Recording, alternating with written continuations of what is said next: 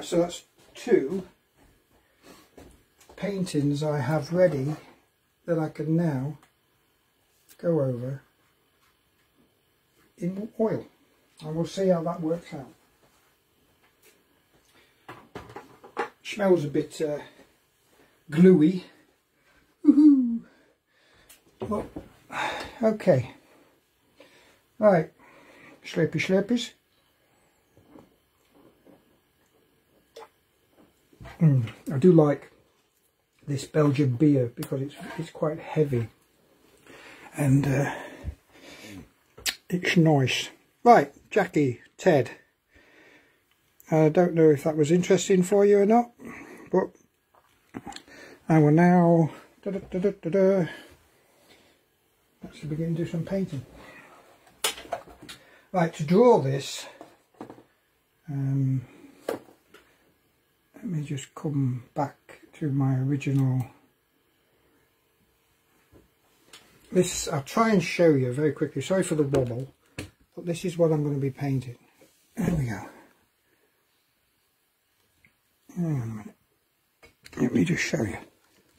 See, this is the painting which I did, oh God, about 5 years ago I think. But I lost it. Didn't know where it's gone. So I'm going to try and redo it. I'll get there. It won't be exactly the same, of course. There we go. Put my clapperboard and action.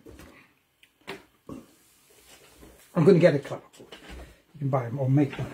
Right, first things first. I've got some old paint here from yesterday, which I'm going to make up a grey. Any little brush will do really. Make up a grey, which I'll be using for drawing. I could use a palette knife. Try a palette knife first. Palette knives don't last long in this house. They get bent and twisted. So let's go in bluey already. Just mix the paint that's on here. See what we end up with in the way of a grey. Yeah, bluey bluey. Let's add some more white. There we go.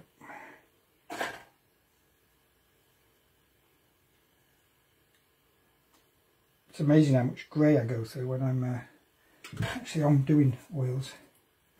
There we go, that comes to a nice, what colour is that? That's a, it's hard to tell at the moment, I haven't got all the colours mixed in. Don't have to mix them in 100%, but I'm going to make two palette knives are required. Alright, well, so that's it's got a dark, it is a grey, but it's on the blue side. Let's just pick that up. Alright, put it safe. And just see if we can't clean that up a little bit more. I should have cleaned it last night. I had a long day painting yesterday. Right, return that to there. I was a bit knackered down the end of the day. 4 o'clock and that's me. You see, with oil painting, 4 o'clock you've got to start packing up. He's not finished by until 5:30.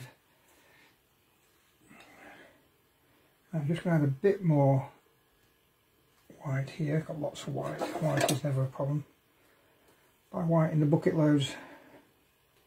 And you just lighten that up again a bit more. I think it's spot on actually for a grey, a neutral grey. It's to be a bit lighter. Gosh, there's enough here to do 4 or 5 paintings, but that's good because I should be working on those others, those watercolour ones.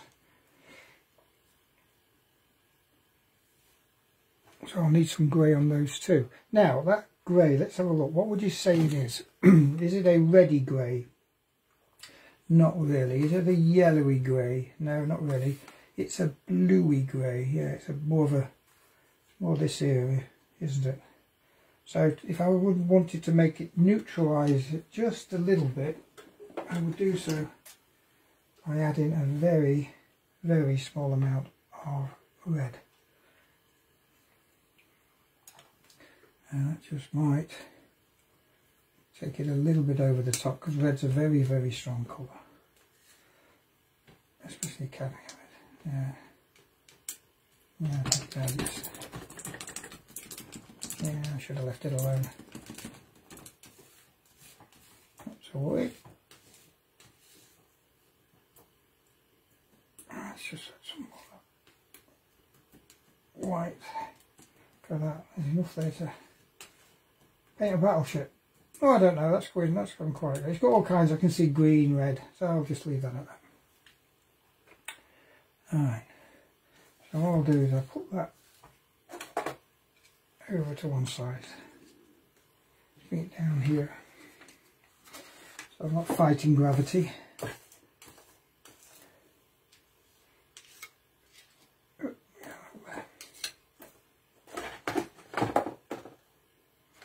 Hang on a minute.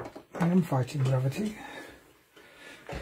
Let me just bring up. Where's my lead weights? I have some diving lead weights which I put here and it stops things moving around. This bit of paper board needs redoing. I'm not going to go off hunting it. So I've got this nice neutral grey here, I've got a bit of white there. Let's just stick that on there. Let's clean that up a little.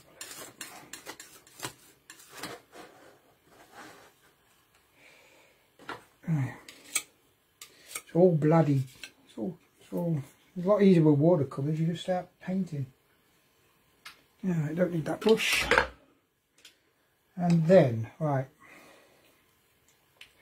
add some extra white. This is me thinking painting over the next couple of days.